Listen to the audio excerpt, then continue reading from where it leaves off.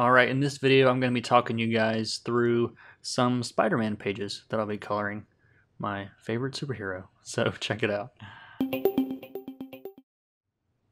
Alright, welcome everyone. My name is K. Michael Russell. I am a comic book colorist and art instructor at o1artschool.com, and welcome to my YouTube channel. So the video today is, we got 3 pages we're going to do. And this was it was funny how this little short came about. So a couple months ago, you guys probably remember that I colored this on the channel. I think I put a time lapse up, and it was just a guy that posted some art on the comic books subreddit, and I'm not super active there, but I was looking at it. It was like, man, this is a cool looking piece. I want to color this. So I asked him about it, and he said cool, and I did a video on it, and it really got a lot of attention there. Like, they really seemed to enjoy it quite a bit, and said, man, you guys need to be working on Spider-Man, even though it was just for fun. So I didn't think he would go for it, but I said, you know what, let's make a little short Spider-Man comic just for fun, some fan art. So the first script that I've ever written, but we put together this incredibly original Spider-Man story of him saving a burglar, and we've got saving a lady from a burglar, and some good old Fantastic Four fan service at the end of it. And but he did an amazing job, and he penciled it, inked it. His name's John Grosjean, and I'll link his stuff in the description. And so what I'll do is I'm just going to kind of talk you guys through my process here, and I might time lapse through some of this just for the sake of time, and we'll kind of see how it goes. Oh yeah, also before I get started, before I forget, right below my face, this is hard, right there, down below there is my new Be a Better Colorist guide. It's my top 10 pro tips, little PDF, as a way of saying thank you to you guys for supporting me. And so yeah, if you go to comiccolor.com/guide, you can download that for free. And you'll also be the first to know about the new course I'm working on, which I'm very excited about. It's probably the most requested stuff, which is rendering, specifically like light and shadow and how it works when you're coloring comics. And this would apply to digital art, painting, whatever, but I really wanted I'm creating the most detailed guide that I have ever seen on this subject, so be sure to check that out if you want to be the first to know about this. But let's get going on this thing. So all right, I'm gonna tell you guys what I've done so far, because obviously I've got some work done, but all the boring, dry stuff you guys probably don't care to see anyway. So on all of these pages, I have basically just set my base colors. What that means is just the colors that are going to be the base colors that all the rendering is going to be on top of. And there's not really a trick to this part, I don't think. It's just a kind of a feel thing that comes with time. But I will say this, I try to avoid super dark colors, and I try to avoid super bright colors. As far as generally, of course, there's parts that are bright and parts that are darker. But generally speaking, if I start color picking, like the red on Spider-Man's suit, and you can look at the color picker over here and see, the quote unquote, dark parts of this image, like for example this bag, it's still just not that dark. It's about halfway down the color picker, and so anyway. All I've done so far is set up my base colors, and I am thinking of, having more saturated colors in the foreground, and, the background is going to be a little bit, less saturated and less contrast, because we don't want to draw attention to the background. And the only other thing that I've done is, like, for example, in these first 2 panels, we've got this hot dog sales guy here, hot dog cart man. I don't really want you to focus on him. I mean, he's there, but I kind of want you to look past him, because he's not the focus of these panels. And so all I did was I put a normal layer, and if you look at it by itself, it's just kind of got this bluish, really saturated blue color. It's about 60% opacity, and when you put that on top, it just sort of darkens it all a little bit, adds that kind of blue tint to it, and your eye, at first glance, will sort of ignore it, because it kind of blends into the side, and the action's happening here on the left, and here with Spider-Man. And I did the same thing on this panel, where, again, I want you to look past the lady that just got the hot dog. So, of course, Spider-Man being very saturated red and blue helps, but just darkening up some of those colors. And again, it's normal mode. That one's like 50%. And then on the third page, it's pretty straight. There's really nothing done there except base colors. But I am thinking, about desaturated base colors, and there's not a lot of contrast in the background again. So that's all kind of what goes into the thought process for that. And so the next thing I'm going to do is set up some color holds, which will, what that means is I'm going to change the color of the lines. And this is something you can do to create atmosphere and depth and all these sort of things. So it's not a particularly exciting process. I will probably speed through this part, but we'll go ahead and get started.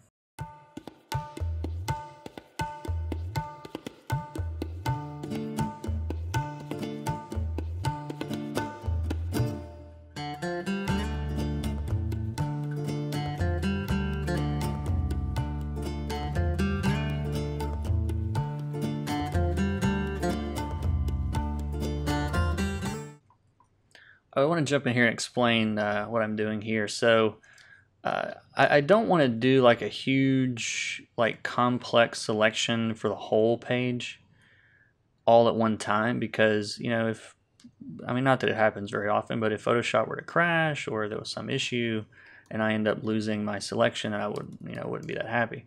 So all I'm doing is on top of the lines, I'm just got a regular old layer here and just filling it with a color. It doesn't even really matter what it is, but I can easily go back and control click this layer and grab that selection. So it's an easy way to kind of keep your selection saved often and not have to worry about losing all of the work that you've done here. So and it also is a cool way to kind of see what areas you've missed. So I had someone recently say, hey, color holds take a long time, like they're really boring. How, is it worth doing it? And yeah, and there's not really a shortcut for this. So it's just one of those things you sort of have to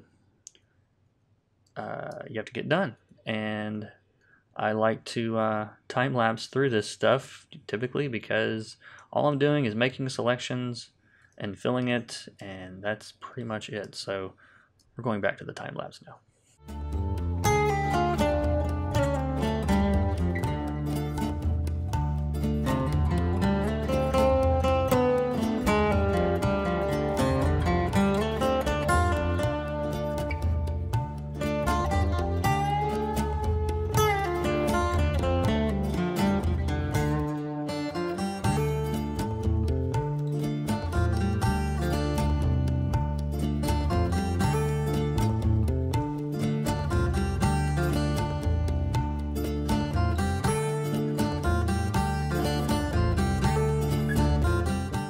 So I want to show you guys a quick trick that I learned recently that involves clipping mask. I don't really use clipping mask a lot, but I have my inks on a layer all by themselves, and they're separated from the white on the page. So this layer that's marked holds is just the black lines, and I'll put a link in the description to how I do that. A tutorial that's very similar to how I have mine set up. And so I'm going to make a new layer on top, and we'll just call this holds edit. So if I don't want to change, like I want to have more flexibility in the colors that I'm using on these holds. So, but what I'm going to do is I'm going to hold down Alt, and as you see, as I hold down Alt and I move the cursor in between these two layers, you see how it changes to this weird little square? As long as you hold down Alt, you'll see this. So I'm going to hold down Alt, or it's Option on a Mac. Again, I'm trying to be inclusive for you Mac people. And so I'm going to click there, all right? And you'll see this little arrow. And what this means is everything that I do on this layer is going to be contained to the contents of the layer below it. So to show you guys what I mean, if I go into a different color here, and it doesn't really matter which brush, then this should be contained to just the lines itself, right? Now, if I do this and then undo the clipping mask, you'll see what it actually looks like. But if I turn the clipping mask back on, then you can see that it's doing that just for the lines. So I'm going to use my selection that I made earlier in conjunction with the clipping mask, and I'm just going to choose like a bright sky color. Let's see, just a normal mode, big soft brush, nothing fancy. And it's too strong of an effect. I want to bring this down. I want it to be lighter, but not like super light.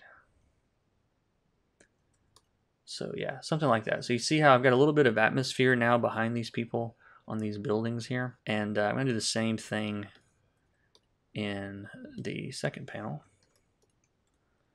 with the same color. And I'm going to drag this a little bit more over and on the right side of the panel too. I want to do that on panel 1 also.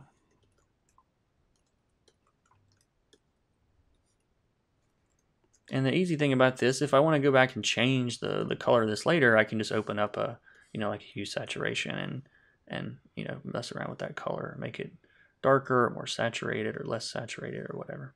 I'm actually going to turn the saturation down a little bit. So it kind of gives you that feeling that there's stuff in the air, you know what I mean? There's air in the air. But I like to work on backgrounds first. It's just one of those things that I like to get the less exciting stuff out of the way. And a lot of these brushes that I'm using in Photoshop are from Kyle T. Webster, which is, they're a part of Photoshop CC, if you have that. Or if you were around before, you used to be able to get the brushes separately, but it's been a year or two since that was an option. And I'm just, nothing fancy here. I'm just using a bright blue, and I want this to be, I don't see a lot of like brushy Spider-Man. I don't know, I don't see that. Jordy Belair has definitely worked like that before. But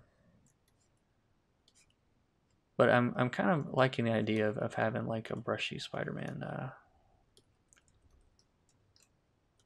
little story here. We'll see what comes out of this.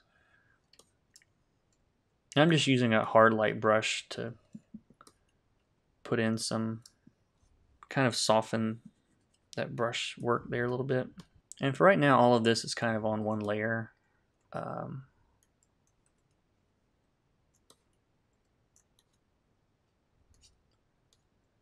For the background, it just I like to keep it simple. I'm just going to kind of select all of these buildings, at least the ones that are in the front.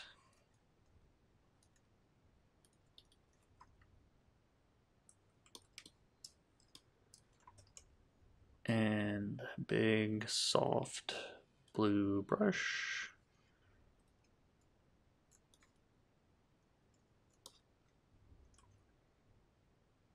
I don't know if I like that color. Yeah, a little bit warmer. Went with some, that's too yellow. Let's keep going.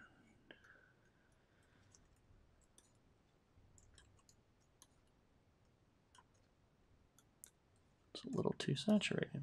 Can't find the color I want to use. There we go. I just wanted a little bit more warmth than I was getting there. I'll go in and add some details later when I start rendering this, and I'll probably be using Procreate for that part. I just like the way the brush engine works better there, but you can use whatever works for you. And there'll be a lot of push and pull as I go through this, I'm sure. But for all this stuff, I'm trying to keep it as simple as possible for these parts, because again, it's like I don't want a ton of contrast. I don't want you like noticing the background first. Like that would defeat the purpose of what we're trying to do here.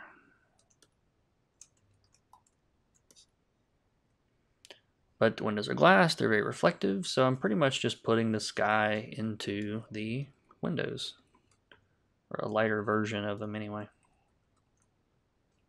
Just kind of a bright bluish color. And like this blue kind of sticks out too much to me in this particular page, so I'm just gonna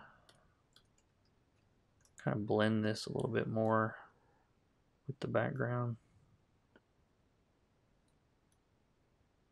It's like super subtle, but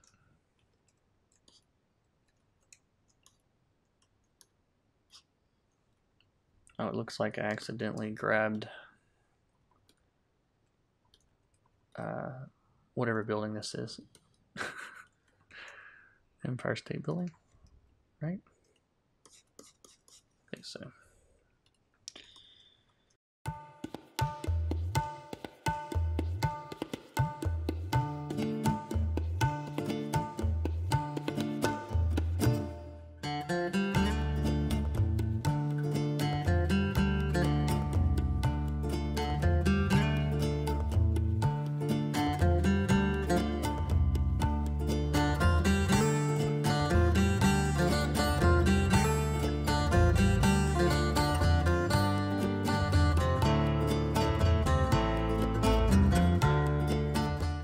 Alright, so I think the background is pretty much where I want it to be for now. Like I said, I might go back and add some more details and things a little bit later. I just want to kind of get the broad strokes in there for now. So next thing I'm going to do is we're going to start working on shadows. I'm going to make a new layer, and this is just on top of my color layer and all the layers I'm working on so far. And we'll rename this so you guys can follow along. We'll just call this shadows. Now, how do you choose your shadow color, right? So, of course, there's not like this is the only way to do this answer here. But what I'm thinking of, or at least my kind of thought process on a page like this is, what color is going to make it into the shadows, overall. And so, the sky we're basically looking at sunlight, very, very white light, a little bit of warmth in it, a little bit of some yellowish, tones in it. So it's a very warm light source. And if a light source is hitting something and there's a shadow that's either being cast or it's just like the other side of some object is in shadow, well, it's not going to be completely black. There's going to be light there. Well, what color is that light? And that's what I'm thinking of. And the color of that light is pretty much the color of the sky, because the sky acts as one big light source. It's not as strong as the sun, but in all the shadows, you're going to, a lot of times outdoors, you're going to get like a kind of a blue tinge shadow. So what I like to do for this is sometimes I'll just pick a color that I think might work, and I'm keeping this pretty desaturated. We can always change this later. But so this kind of bluish with the little, not really like blue, but like kind of baby bluish sky color blue. And we can just test this. I'm going to put this the layer mode to multiply, but I'm keeping this color very bright. Okay, it's not a dark color. If you start mixing dark colors with multiply, it gets really dark really quick. But if I go with a lighter blue, it's a little bit softer. I've got to like work at it, to make it get really dark. So I'll just kind of test an area and see, like, is this kind of, do I like this, And it's, we can just kind of scribble around here and think about how these shadows are going to look against all this other stuff. And this is just how I work sometimes, is I'll just kind of play around, like, do I like this? And we can throw this all around everywhere. But I think that's pretty close to kind of what I would want. But let's say I didn't like that color. And let's open up hue saturation. I could saturate that. Make it like really, really blue. I kind of like the really, really blue. We can brighten it a little bit. Maybe tone it down so it's not quite as dark. Yeah, I like that. So it's like whatever that is. All right, so what I'll do is, if you hold down Alt Option and click the eyeball next to your layer window, it will hide everything except for that layer. So you hold Alt Option, click the eyeball, and now I can color pick that color. All right, that's my shadow color. Now, what I'm going to do, let's clear this layer. So let's just get rid of all this. And one trick, now you can save this as like a swatch. I don't really do that very often anymore, but you can save it as a swatch just by clicking on any of this open area, and you can name it or whatever. But I don't really work with swatches that much, but if you want to save it, you can save it. Or what you can do is if you like a particular color, you know you're going to be using it on multiple pages, is I'll just make a little spot of that color on the page, and you know I know that's my shadow color for now, and I can color pick that. I can put it on other. We can go ahead and do that on some of the other pages. So I'll go ahead and make a layer over here and put a little bit of mark, and so this is kind of the lazy man's way of grabbing swatches, and especially if I'm in Procreate and I don't want to have to go back and try to figure out what color I was using, then I can color pick that in Procreate and figure out what color it is. And if I put it in normal mode, I don't think it really changes over the white, so you shouldn't have to change the color mode to make that work. All right, so what I'm going to do is I'm actually going to jump into Procreate for the shadow rendering, and then we'll keep on rolling. All right, so I am now in Procreate, and we're going to pick up right where we left off, basically. So I still have my shadows layer. It's still set to multiply. I can color pick my little blue area to get that shadow color that I liked. And I'm going to use the flat marker brush. This is a default Procreate brush, and the only thing that I change is the layer mode, because I think by default it's in multiply mode, which I don't want for the brush. It's okay for the layer, but I don't want both.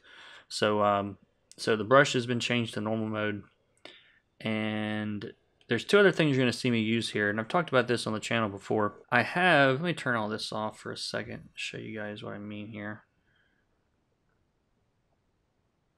So I have these two layers down here at the bottom that are basically the contents of the background, except for the the suitcase. Apparently, it looks like just a mistake. And then there's also all of the foreground. Okay, and the reason that I've set it up this way is in Procreate, if you hold down two fingers on the layer window on a layer, it will select the contents of that layer. Okay, so by doing that, let me turn all this back on, I can really quickly, and that clipping mask didn't work, by the way. I had to do some finagling to get that to show up the way I had it before. But now I've got all the foreground characters selected very easily, and I don't have to go into my flats 100 times to change everything. So yeah, but actually before I don't even want to start with the foreground. I'm going to start with the background again, and probably time lapse through some of this because I'm just going to be throwing some shadows around basically, and see how it goes.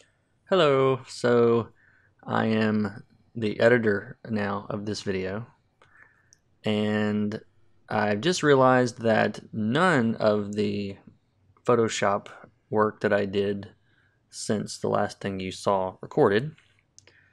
And so what we're going to do is I'm going to show you guys the Procreate time lapse. I'm actually going to split it into two parts. So you'll see first basically just the first two panels, because the iPad actually exports 4K video, so I can size it up quite a bit without losing any quality. It actually looks great. So you'll see it once go through as basically the first two panels, and I sort of tried to cut out the parts where I wasn't working on those, and then you'll see the same thing again, another time lapse with these two panels. And so yeah, let's just go ahead and play that with some music or something, and then I will come back and we'll go through layer by layer and I'll explain what happened here. So check it out.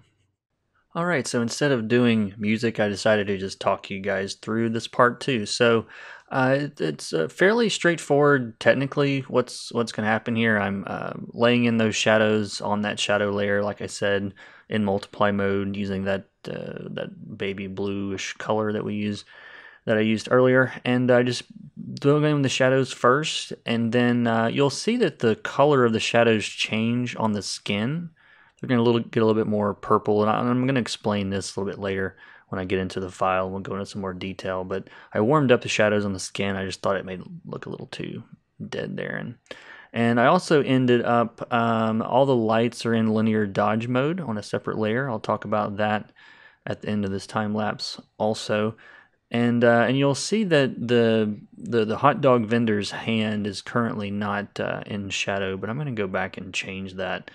I thought, maybe his hand sticking out from under the umbrella, but it just didn't come out. It just seemed a little distracting, and it's not really the focus of the scene anyway. But so yeah, I've gone in the shadows layer and worked on that. I've added some highlights in linear dodge mode, and then shortly you'll see some of the reflected light starting to come in, like on the guy's arm. On the far left, you get a little bit of light blue, and I think that's just in normal mode. I'm just putting in that light blue color again because the sky is blue, and a lot of this stuff is is reflected from that. So most of the reflected light is that sort of bluish color. And just still going in and adding a few more highlights here and there. Spider-Man's suit, I wanted to really, look very out of this world and a little bit more reflective than everything else, and sort of stand out a little bit more, especially in that second panel since it's so small. So he's got a good bit of contrast on him there. And this is the last two panels on the page. I'm starting the same thing. You guys are basically going to see the same thing in the same order. So shadows first in the background. I end up toning that down a little bit in the panel on the left, and just adding a little bit of light at the top. And all the shadows again on him. Again, they're that same blue color. And you'll notice on the guy running away with the purse, you'll notice that just there it just changed to that kind of more purpley color. I'm going to explain that again once we get into the actual layered file in Photoshop. I'm going to walk you guys through all of that. And then lights and more highlights again on the shiny parts of his costume. I'm going a little bit brighter. There's more specular highlights. Not so much on the blue part. The blue part of his costume tends to be a little bit less reflective most of the time in the way that I've seen it done. So there's not as many of those really bright highlights or specular highlights showing up in the blue. And now just throwing in a few more details here and there. I added some of that blue reflected light you can see in the shadows, especially on the guy's skin on the right, and then adding a few more details to him to make him look a little bit sweaty. So this is pretty close to wrapping up, so we are going to jump back into the non-time-lapse part. Alright, so hopefully you enjoyed the time-lapse. Wasn't exactly what I was hoping to make when I made this video, but we'll try again on the next page. We'll do it again. So yeah, this is sort of a draw the rest of the owl type tutorial, so I don't want to do that to you guys. I'm going to turn off everything basically that I've done since we left the voiceover recording. And it's something like this, I believe. So I'm going to just walk you guys layer through layer what happened, because the good thing about working the way that I'm working now is that you can actually kind of rewind the file, because basically I'm working on one layer at a time, and so you can sort of see how it came together.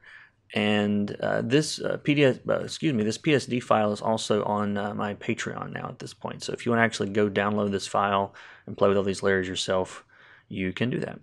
All right, so first off are these shadows, and I don't remember if you guys saw some of these happen, but basically this is all on a multiply layer, 100% opacity.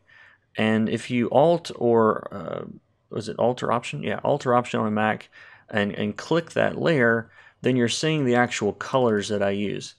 And what you'll notice here is that on all of the skin tones, I'm using this kind of purpley color. And then everywhere else, I'm using just the blue that I originally started with.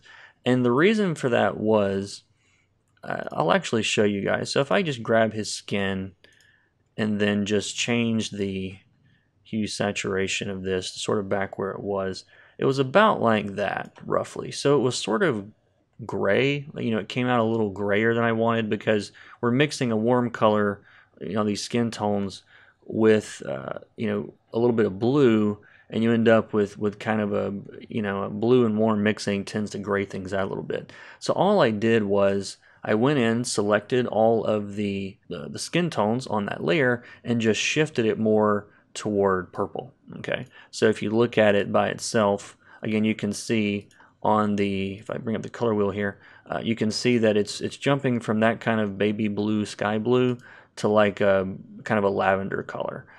And again, in multiply mode, I found that you actually want to work with brighter colors. You don't want to really work with dark colors because they get too dark too quickly.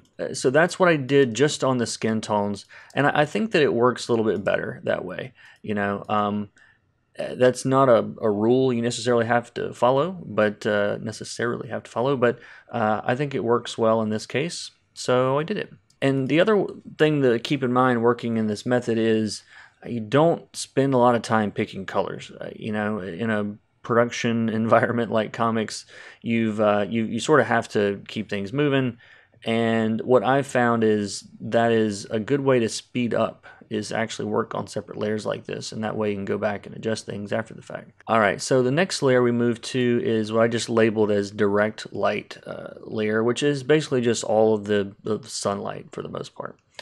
And all of this, most of this is just one color. It's just this kind of saturated orange. If I color pick, you guys can see that. And again, I'm just holding down Alt or Option, clicking the visibility toggle, and that will turn everything but that layer off and on. So, but you can see the places where I used more of it. So there's layered it more, and you get brighter colors. This layer is actually in linear dodge mode, is what it's called. Procreate calls it add mode. I don't know what the difference in those two terms are, but that's what I used, and I used it's at 100% opacity. But the kicker here is, at least for me, is using a very, very low opacity brush. So you can sort of build this up, as it happens. And let's see, what else do we have? So I did that kind of all over. And even on Spider-Man, where you're getting this kind of, that's pretty much the base color, that like reddish red. If I go up to the color picker here, you've got the reds. You've got this moving toward orange. You've got highlights moving further toward yellow. And all of this was done on, it's all one color. If I go look at that layer, you can see, where I focused that color. And so again, linear dodge is a pretty cool mode that I've just discovered in the last couple of months. And the thing to keep in mind, again, is keep the opacity of the brush low. Because if you don't, let me just show you guys here real quick. So you can see if I get like a pretty bright saturated orange, which is pretty close to what I was using before, and this is at 100% opacity, then linear dodge just kind of really blows things out and makes things very it's just very bright, and sort of like color dodge acts in a little way. But if I lower the opacity down to like say 20% or something, I can sort of, and along with the pressure sensitivity on the tablet, I can control how much of this comes through, and but you end up with a nice little color gradient going from red to yellow using a warm color like that. And then in the cool parts of the image, I just used I think I used a light blue color. So yeah, like on Spider-Man, you can barely see this, but just isolating that layer, I used kind of a really saturated baby blue, because when you mix a warm color like that with the blue, you end up getting this kind of strange gray look to it that I didn't really care for. I think that's about the only place that I did that.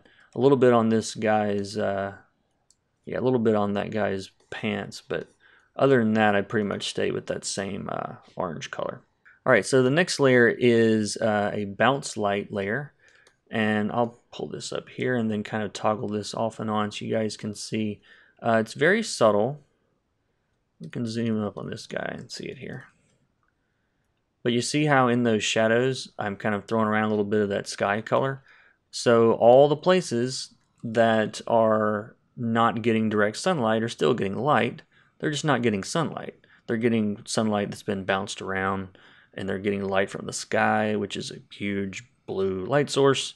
So that's why you'll see, in places like just a little bit on this guy's, face, and it just makes a cool effect that brings a lot of realism and depth, and I like it. So I did that on Spider-Man 2, but that blue on the red sort of grays it out a little bit. So it's very subtle. You can kind of see a little bit on his face and on his arm. But yeah, it comes out kind of gray when you mix those. But in this case, that's kind of what I wanted. All right, there's just a paint over layer, which is really nothing exciting. I think I was just kind of making some,